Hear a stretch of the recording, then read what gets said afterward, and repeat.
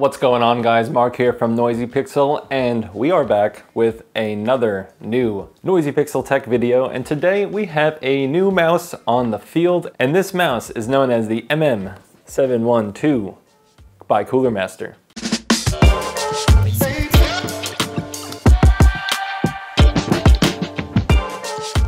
Thank you so much, Cooler Master, for sending this out. It's been a little bit since we have done a video, but you know, nevertheless, here we are doing it again. I chose white on this mouse. They have a black option, but I have to say, I think they changed up their packaging quite a bit, and I know you guys give me hate for talking about a box, but here we are, we're talking about the box because Cooler Master changed it, and I think it's pretty cool. It's got a nice new design. If you didn't know already, this mouse is like hybrid, so you can have it wired, you can have it with a dongle, and you could also have it with Bluetooth. Nonetheless, let's jump right into the unboxing. So there's just two tabs at the top, and then it opens just like that. Oh, I just ripped it. I'm sad. Here we go. Kind of just stuck in there, and it slides right out. This is our mouse. But before we do the fun parts, we are gonna slide everything out of this box. Everything is falling out. So box on the ground, and they have this cardboard sleeve on the ground. So we're left with, in the box, this is a USB-C to USB adapter. So I actually did not know this, but they did provide rubber grips. They usually do that on some mouses or mice, I don't know. I really didn't know it came with it. So that is cool on Cooler Master.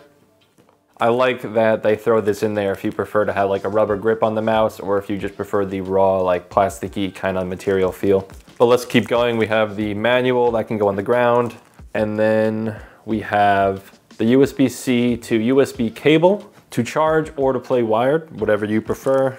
But nowadays, wireless is just too good. I mean, I'm actually using a wired Cooler Master mouse right now, but the wire is really light. But nonetheless, wireless is so good nowadays, you really don't need to use a wire. So, I mean, even though I am using a wire, I tell you to use wireless. We're gonna remove the mouse out of the sleeve on the ground, and this is the reveal of the mouse here. Pretty nice mouse, sleek looking. I like the matte color, and I actually like this design right here, this little groove pattern thing, whatever you want to call it. I enjoy it. So there is a dongle flap on the bottom, which seems like it's going to break every time, and it just comes right out. And there is our dongle. So that's pretty cool for the price of this mouse that they provide all of these different options, and it does feel well made in my hand and lightweight, which is a selling point. The wheel actually feels well made and also lightweight. So it's like, it's not too heavy, so it might feel cheap to some people that like think weight means well made, but this is a pretty decent feeling mouse wheel. And we do have two side buttons on the left side. So fairly simple mouse, and it really just gets the job done. On the bottom, we could see that we have the pair button for Bluetooth, and we have the switch for switching between modes. But oh, it's actually got some battery. Look, it lit up already. That is awesome. So it does come with some battery life, and honestly, the LED, it just looks really good. So far, I'm kind of impressed with this mouse. I might even convert to this mouse. The USB cable is very lightweight and braided. Same cable as the MM711 mouse, if you're familiar with that Cooler Master mouse. But yeah, well made. Anyway, everyone, I want to say thank you for making it through this part of the video, and we're going to move on to the review section. So this has been Mark from Noisy Pixel. Thank you, and stick around for my opinion of the MM712.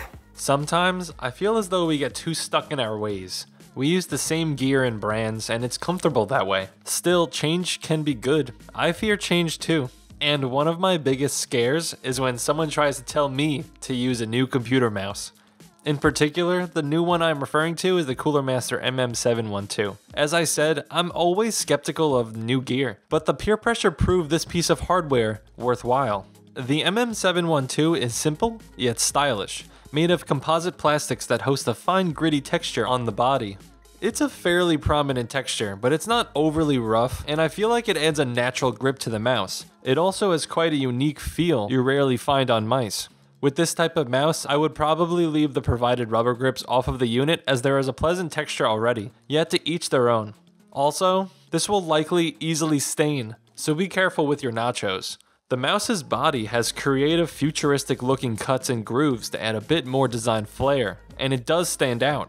Instead of being basic, Cooler Master cares about aesthetics, which goes a long way here. As for the mouse wheel, it's just okay.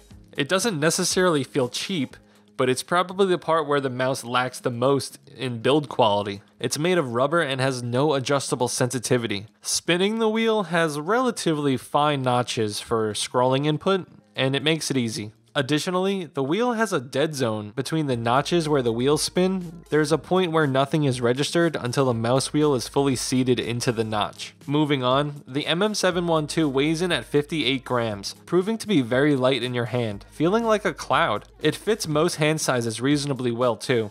The mouse is on the medium to small scale. Still, it accommodates large paddles for a more clickable surface area. Feel free to grip the mouse however you please, though keep in mind that if you choke up too much, it will be near impossible to click. Regarding the paddles, the clicks are a bit sticky for my taste, yet their emitted sound is neat, although the right click is a bit stickier than the left. I find this to be a common design choice for most mice. Further, the mouse is rated for 70 million clicks, so get spammy gamers. The mouse paddles are a great example of judging a book by its cover because I was so used to a more sensitive mouse, requiring less pressure to click than the MM712. After some time, the paddle's construction was very pleasing to me, and it especially gave my brain some breathing room to click a bit more intently and intensely, which was a nice change of pace. Anyway, we see our favorite and modern USB-C port centered in front of the MM712 that charges with a USB-A on the other end. The mouse charged fully in about 2 hours when plugged into standard USB port. The provided braided cable color matched and is exceptionally lightweight if you choose to game plugged in. I can also tell you that the battery life is exceptional, providing days of worry-free charge. I have to charge about every 3 to 5 days based on my use. By spec, the battery is 500 milliamps with 180 hours of Bluetooth and 60 hours of 2.4 GHz dongle wireless usage. Granted, these numbers are with the LED off. The RGB light is actually quite bright and sharp. Granted, it covers a minimal surface area. Also, the LED clearly doesn't diminish the battery life too much because this thing just never dies, so stay lit everyone. One quick note, the battery life is indicated by red and green when charging or about to die.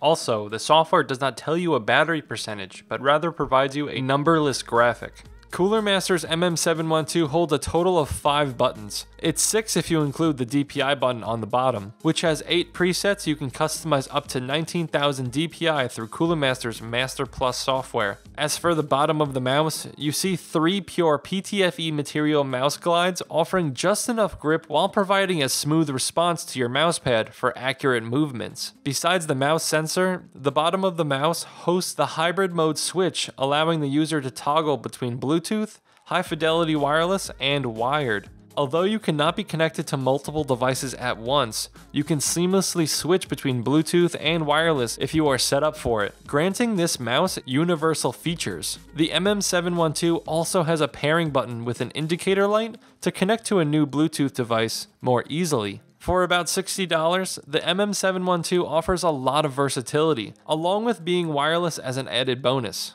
Lastly, as per usual on some Cooler Master mice, the dongle door at the bottom is cheaply made, yet practical, and it seems easily breakable. Just be careful how you pull it. To get more specific now, it's hard to say anything negative about the Cooler Master MM712. Nowadays, tech is so responsive, it's impossible to feel any performance lag via wired or dongle wireless. So the performance conversation tends to lean towards customer experience, bugs, things like that. You may face a little more input delay on Bluetooth, but that is expected. The MM712 offers various customizable features through Cooler Master's Master Plus software, including but not limited to DPI, polling rate, liftoff response, and more. This is pretty standard today, as all the brands compete for user experience and hardware integration rather than performance. I won't list all the features here, but just know there is a lot.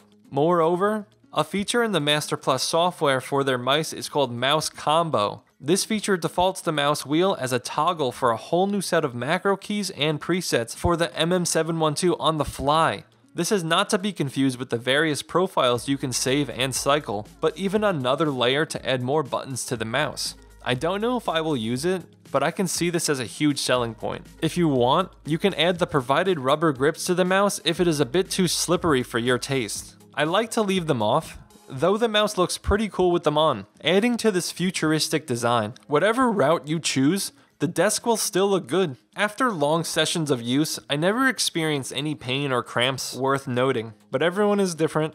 I tend to be a more palm grip person, although I spontaneously change depending on the game. Also, the mouse is symmetrical and ambidextrous, although only buttons on the left. I did find the left macro buttons are a bit more optimized towards claw grippers, as my thumb falls more centered on the buttons in the claw grip rather than my palm. So that's something to consider if you like customizable buttons. Let's get really specific now and break down a minor bug I had. On day 2 of using the mouse, either the new sensor or the DPI was stuttering and acting glitchy, making it unusable for gaming. Resetting the mouse seems to fix this bug, and I haven't troubleshot other methods as the first appeared to resolve the issue. Additionally, remember that a quick and easy way to reset the mouse is to switch to wired mode and then go back to wireless. I haven't had the bug happen since, still that doesn't mean it won't seek revenge later. The mouse is labeled for PC and mobile, supporting any Windows operating system post Windows 8, Android, iOS, and macOS. The Cooler Master MM712 mouse is a relatively simple yet effective product that covers most use cases while maintaining a lightweight form factor. The mouse also wins in aesthetics, as it provides a throwback to early 2000s technology, at least in my opinion. Anyway, besides the minor components of this mouse feeling a bit tacky, such as the mouse wheel and the dongle door, the MM712 is a great piece of hardware. Oh yeah, the wireless can be a bit weird sometimes and needs a reset occasionally. But other than that, there isn't much to complain about. The wire is well made, the battery is good enough, and it's portable and basically universal. I might even make this mouse my new main. Noisy Pixel is giving the Cooler Master MM712 Hybrid Gaming Mouse an A. Post statement, I still have yet to find a mouse that puts the side buttons in the right place for my big hands. I stopped bringing up that point in reviews because I've come to the conclusion that my hands are too big. Also, the dongle should be color matched. That is all. Noisy Pixel is a group of gamers who work hard to deliver news, reviews, previews, and more. Please subscribe to keep up with all of our future content. See ya, nerds.